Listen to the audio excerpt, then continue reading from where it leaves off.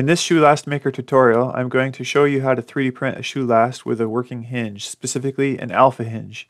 A hinge such as this is necessary for removing a shoe last from most types of footwear after the footwear has been assembled on the shoe last. Here's a diagram of the alpha hinge we're going to be creating. It is designed in such a way that it can be easily 3D printed on an FDM 3D printer. The Shoe Last Maker plugin for Rhinoceros 3D is used to design this type of alpha hinge. If you prefer not to get into doing this kind of CAD work, you can simply purchase the Hinge Shoe Last design files via a link I'll provide in the description for this video. Here we're looking at the Rhinoceros 3D interface with the Shoe Last Maker panel docked on the right side, and we've got the sneaker shoe last template model open. The first step then is to press the print button. That brings up a form with a variety of options, and we're working on the alpha joint, and there's just a few options here I will go over that are particularly important. The first is to be able to toggle between metal spring and plastic spring. As you do this, various settings get changed to set you up either for doing the alpha joint with a conventional metal spring, which of course you'll have to source, or the plastic spring, which can be 3D printed. And another setting is the standard thimble or a pipe thimble. The standard thimble is what you see on conventional shoe lasts. It can be substituted with a simple 1/2-inch copper pipe, and by choosing this option, that will get you some settings for that 1/2-inch copper pipe. One of these two is necessary if you intend to work on the shoe last on a lasting pin, as otherwise the lasting pin can break through the 3D printed plastic. The next important setting is the percent length along the dorsal profile of the cut position. Essentially, this positions how far the cut is towards the back of the last, from the back of the last to the front of the last. Negative is moving the position backwards, and positive is moving the position forwards. Another important setting is the disc wiggle room. This is essentially the tolerance, how much gap there is or play there is between the discs that form the pivoting part of the joint and the cavity in which they sit. And increasing this number will obviously make it a looser joint, but that might be necessary if you don't have a very high accuracy 3D printer that you're working with. A couple more important settings are the pivot hole diameter, which you see is set to 4 millimeters here, and the spring pin hole diameter on the shoe last, which is set to 3.3. So these right now are set to work with a simple number 8 deck screw. The pivot hole diameter is on the elliptical spring, the hole that's there, and this other setting is for the corresponding hole on the walls of the shoe last. So if you're going to use a larger screw, you'd obviously want to increase these numbers to be able to accommodate a larger screw. Or if you're going to be using a dowel pin, in fact, the default settings should work just fine with a 1/8 inch diameter dowel pin. But if you want to get a stronger joint, you might move up to a 1/4 inch dowel pin, in which you'll need to change these two settings. And then the final setting on this form that I think is particularly important is the spring stretch, which right now is set to 5 millimeters. If you increase that number, then in the closed position, you're going to be ensuring that the elliptical spring is in more of a stretch position, so you're getting a tighter joint essentially.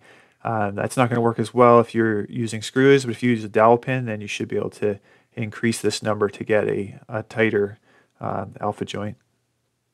Once you're satisfied with your settings, you press the go button, and Shoe Last Maker starts designing the alpha hinge. And you can see here it is in still oriented in the regular position. We've got the two discs forming the pivot point of the joint, and then the elliptical spring sitting in the center there, and the holes for the screws or pins. And here is the thimble hole, and also over the side you have the position, the various parts oriented for 3D printing to save you a little bit of time there. And now to get ready for the next step in the process, we'll export the various parts to STL format. And I suggest doing the back and the front part of the last in one file, and then the elliptical spring and the discs in another file. And the reason being is it's sometimes beneficial to use different materials, and so you want to print them in different sessions. And also, the same discs and elliptical spring can be printed many times because they are the same for one set of lasts to the next, unless you're dramatically changing the size of the last. And so you could just print off a bunch of those in one shot, and then going forward, you will need to print the back and the front parts of the last. So I'll select the back and the front part and type the command export, and I will choose STL format here. It's already selected, and I've already actually exported this, so I'll just export it again and choose last hinged, and hit OK a couple times there, and then do the same thing for the spring and the discs. This is just setting the tolerances, hitting OK on the STL file format. The second step in the process is to create the 3D printing code. This step will actually be your starting point if you are skipping the design step and working from purchased models directly. I'm using Prusa Slicer for the slicing software because the 3D printer I'm going to be using is a Prusa i3 MK3S Plus. This is an ideal 3D printer for making shoe lasts. Its size is just right to print a pair of average size shoe lasts in one go. It's also a highly proven and affordable printer with a great community, and is no more or less than what you need to make shoe lasts. There's a lot of info out there for how to get started with 3D printing and what the various settings do. So I'm not going to get into too much depth in that regard. I'm just going to focus on just a few of the settings that are important when 3D printing shoe lasts. So the first step is to bring in your design. So these are STL files that we've exported. Now we're going to bring them in. Start off with the last files so you can see them there. And we're going to print them separately than the spring and the discs, just because of the different printing settings and also filament material. For the shoe lasts, the suggested material is, you could do it with PLA, but if you're planning on hammering nails in, then you're going to want to use PETG, which is quite a bit less brittle and will heal a little bit more after the nails have been pulled out. This material, it's not as soft as conventional high-density polyethylene that's used in shoe lasts, but if you have sharp enough nails, it's not going to be an issue at all. So in the Prusa Slicer, you choose the generic PETG, or if you have actually bought Prusa PETG, you can select that, or if there's other something that's already listed in there that you've purchased, the same kind of thing. And a 0.3 millimeter quality seems to be fine when you're using a 0.6 millimeter nozzle. The default is a 0.4 millimeter nozzle, but this is not really high precision stuff. It's pretty flexible as far as you can still get a decent edge even with a 0.6 nozzle. And the infill, you can try a variety of infills. More important than the infill is to set the perimeters. I think the default is 2, but depending on the nozzle diameter, if it's a 0.6 nozzle, about 8 perimeters works out, because that gets you a wall thickness of around 5 millimeters, which is good for accepting nails.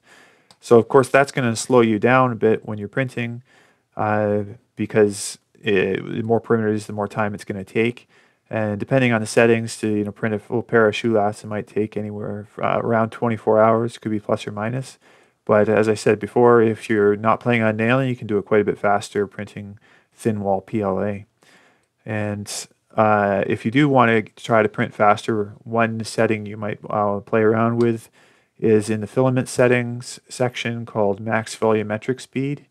For some reason, this is set fairly low when it comes to PETG, and it essentially determines how much volume of material you're putting out. It's like a cap on how much volume of material per second that can be put out by the nozzle, so you can increase that up. And eventually, you're going to start to have some issues if you go too high, so it's something you have to dial up gradually. So once you get your settings okay, you hit the slice button, and you can, on the side, there is this little arrow you can drag down to have a look at what the various slice sections look like. And the infill style is gyroid. That's the default, and that works pretty good. Less issues with collisions and so on, and a nice strong infill. You could use try various infills anywhere from 5 up to maybe 25. And when you're satisfied with what that looks like, you can hit the export G code and then save it onto an SD card and send that over to your printer, or maybe you have a Wi-Fi printer that you can send it directly by. And once you've done that, then it's time to get the elliptical spring and the discs done. So you go over to the 3D editor view, you can delete the part and go back to wherever you've got the STLs and just drag them in. And so there they are. And I suggest using PLA to print this hardware because it's quite a bit stiffer than PETG, and for a spring, obviously, you want it to be stiff. So we've switched over to PLA, and I'm just using a generic PLA here, and still a 0.6 nozzle with a 0.3 millimeter quality, and you could of course change that too. You could have sped up the previous print as well as this print if you use a higher layer thickness. And you want to use a 100% infill, obviously, and it asks if you can switch from the gyroid to rectilinear, which is fine as for the infill pattern. And so you want it to be solid. Obviously, you want the spring to be as strong as possible. And once you're done, you hit the slice, and then you can hit the export to save that somewhere. And you might actually want to print these in a batch because they don't change so much from they don't need to change from one design to the next. Here's a time-lapse video of the shoe last being printed on a Prusa 3D printer. As you can see, I'm using a build enclosure. This is important. It's sometimes necessary when you have thicker wall thicknesses to prevent warping of the shoe last in separation from the build plate. The build enclosure like this can be built from a lac table or purchased from Prusa directly. Now, in this final step is to assemble the shoe last after you've 3D printed your parts. You put first you put screws into the front and back holes of the shoe last. You want to insert them all the way to make sure that they pass directly through to the holes on the far side, and to just kind of pre-thread them. And of course, instead of using screws, you could use dowel pins here. The screws I'm showing just because they're easily sourced. These are number 8 deck screws, whereas the dowel pins it could be swapped in with a 1/8 inch dowel pin, or with if you get it with a larger hole, you can do a 1/4 inch dowel pin. And these steel dowel pins, they're stronger and they don't bend as much, and you can be ordered from somewhere like McMaster Car or Fastenal. So now you've backed those screws off so that just a tiny little, about 1 millimeter pokes through, so there's somewhere for the elliptical spring to catch as you insert the elliptical spring. And now you screw it in the rest of the way so that the elliptical spring can pivot about it.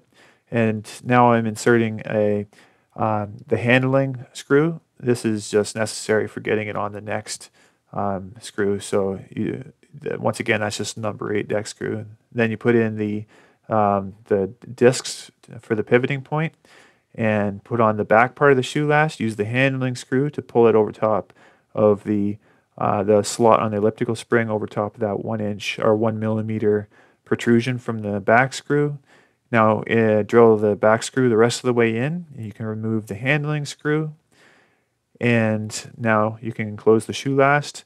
If you would use dowel pins, you could get a tighter joint, but this is still should be sufficiently tight. And now if you're planning on using a lasting pin, you want to put in the 1/2 inch copper pipe, or unless you are doing this with a actual thimble that you've ordered, then we can spec that. And now that's in, and that is the completed shoe last with an alpha joint. That's it for this shoe last maker tutorial. If you found it helpful, please like and subscribe to the channel, and thanks for watching.